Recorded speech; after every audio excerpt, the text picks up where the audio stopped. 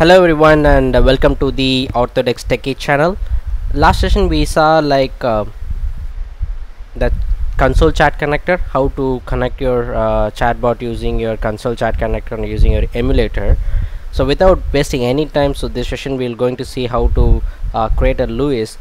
And last session we have also seen how to create an intent, utterance and entities in LUIS. In this session we are going to see how to integrate that LUIS account in the Node.js code. Okay, so I'm going to show you that code. I'm not going to write the code for you guys since I've already wrote some code in my studio. Okay, let's see the last session we saw here. Okay, so you can see here, right? So this is the code which we created last using the last chat console connector. So I'm going to skip this code, entire bot code dialog. I'm not going to use this bot dialog, so I'm going to command this line. Okay, and also I'm going to enable this one to you guys for you, or else let me remove those things we don't require. Okay, to avoid the confusion, and this is required for the in-memory storage. Oh, it's already there. Okay, we are good. So as of now, what we did here, right? So we consume that bot builder SDK and the Restify SDK, and we have created one server, Node.js server, and also we have enabled the connector in the server port like called of API messages. Okay, so it's a console connector, so we don't require the console connector code here, since we have already connected through the our chat connector. Okay, so passing the chat connector and listening the chat connector here, and also we have a universal bot connector as well to passing the hey, I'm a virtual agent, how can I help you, like that. So I'm going to remove this as well. Let's see. Okay, we can leave that one as it is. Okay, so I'm going to remove this code as well, because we are not going to use this one yet, since we delete the dialog box, right? So what I'm going to do, I'm going to copy this code from here and paste it here as well.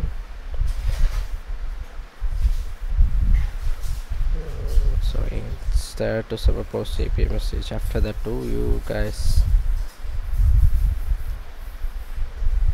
Okay, so what it means, so you can see here, right? The LUIS app ID and LUIS app key and LUIS app host name, and as well as the LUIS model URL. So I have concatenated all the LUIS app host name and app API key and app ID.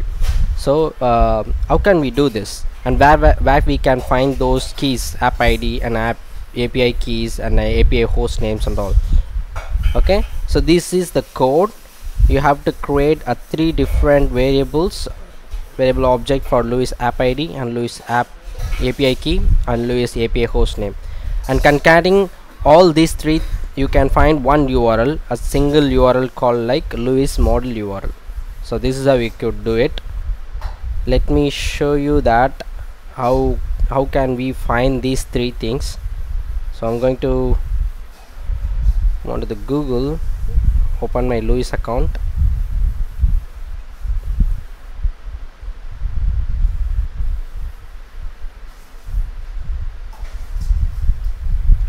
login.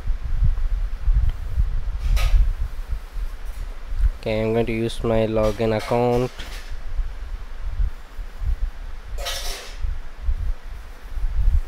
.com. Oh my god, sorry.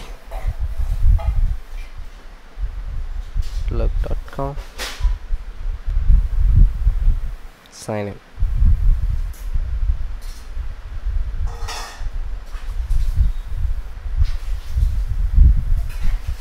Let's take some time. Okay, let's move on to our app right now. I've already created one app here. Okay, move on to the patterns or settings somewhere. Forgot it. Where should go? Maybe in the review endpoints.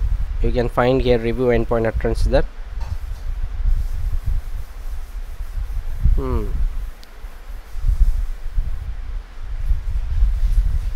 Let me go to my app.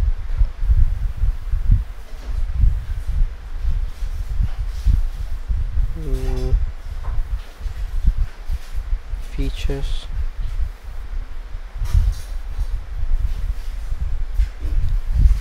Miss somewhere it is. Yeah, sorry. You can find the app ID over here. You can see here, right, name of app ID, and you can find this app ID and you can copy this app ID from here and go to your code and paste it in the Lewis app ID variable. And also API key. How could we find API key and API host name? Go to the publish settings, or the collaboration, maybe the settings.